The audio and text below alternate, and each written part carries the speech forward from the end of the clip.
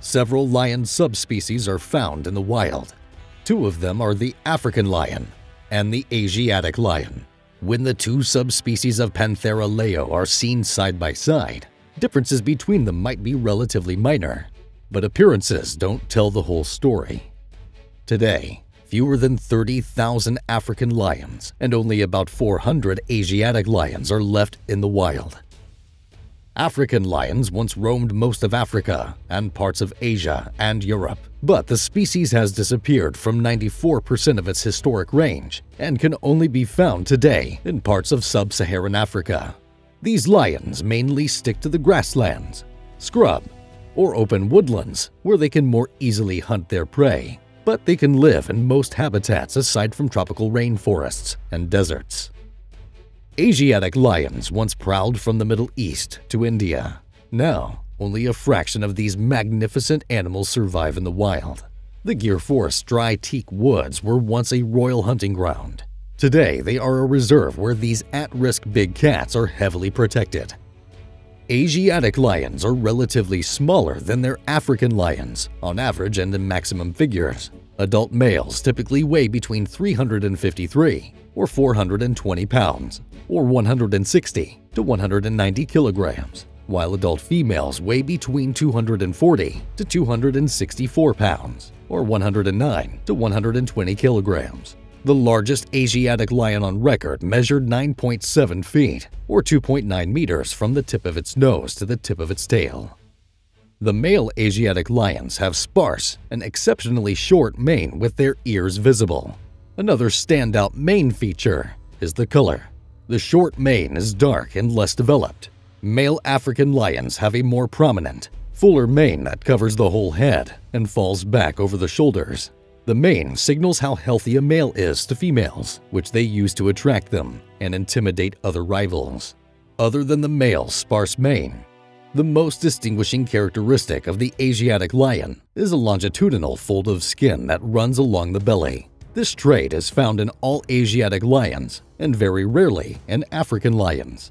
Interestingly, those from the West Central Africa region and the Barbary lions do have the same belly fold. Around 50% of Asiatic lions have what are called bifurcated infraorbital foramina. These are small holes in the skull that allow nerves and blood vessels to pass to the eye. If a lion's skull has two of these, it's an Asiatic lion. For whatever reason, African lions only have one infraorbital foramen. Their eyesight is just as strong as the Asiatic lions, so there's no particular benefit to having two infraorbital foramina versus just one. Lions are highly sociable and live in social units called prides.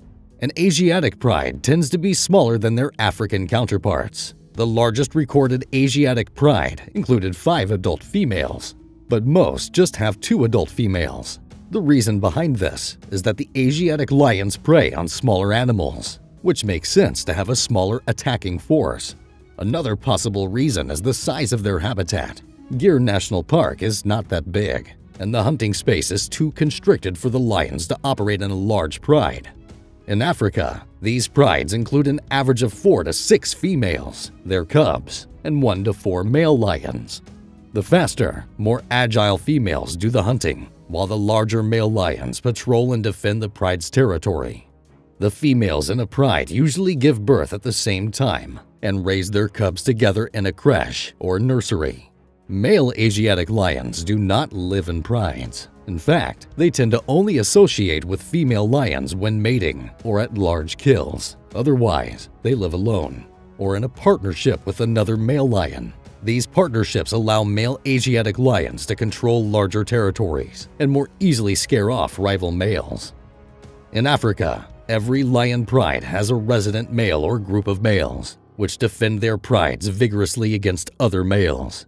Pride takeovers occur every 2 years, during which the suckling cubs of the defeated males are killed. This ensures that the new male will pass along his genes.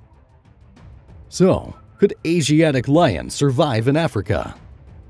Africa's wildlife is diverse and abundant. No other continent has the diversity of wildlife found in Africa, which spans the entire climatic spectrum from scorching heat to freezing cold.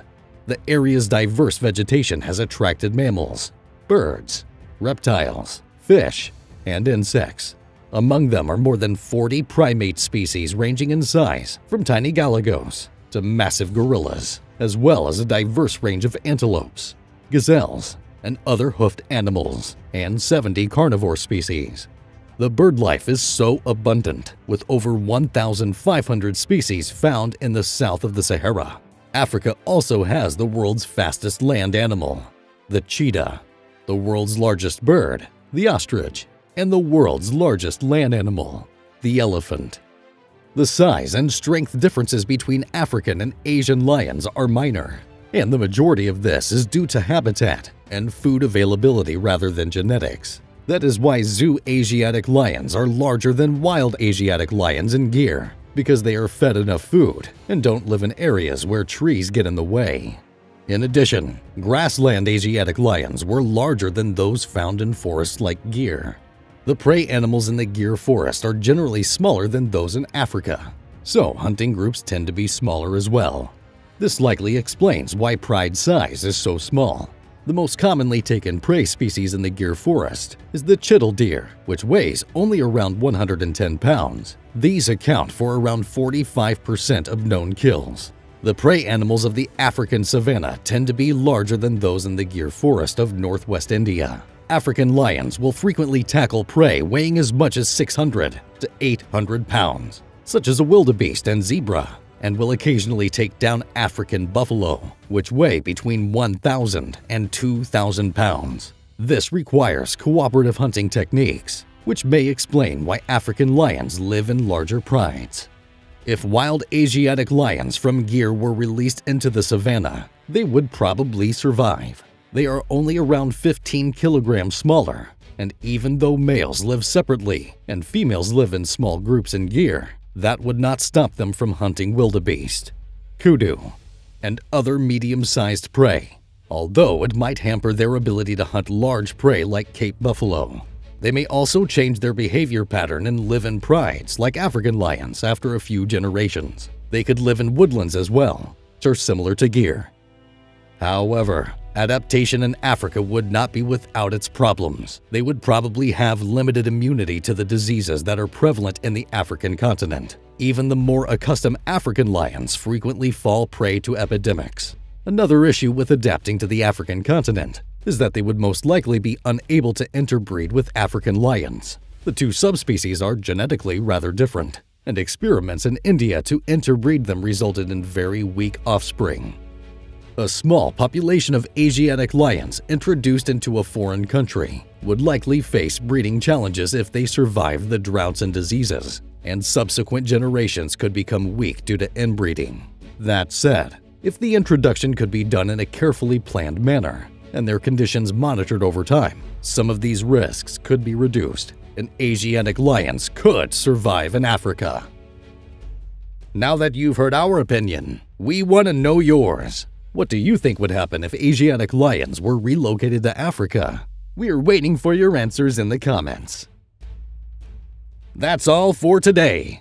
If you enjoyed this video, don't forget to like, subscribe, and share it with your friends. You can also leave a comment with what you would like to see in the following videos. Thanks for watching. See you next time.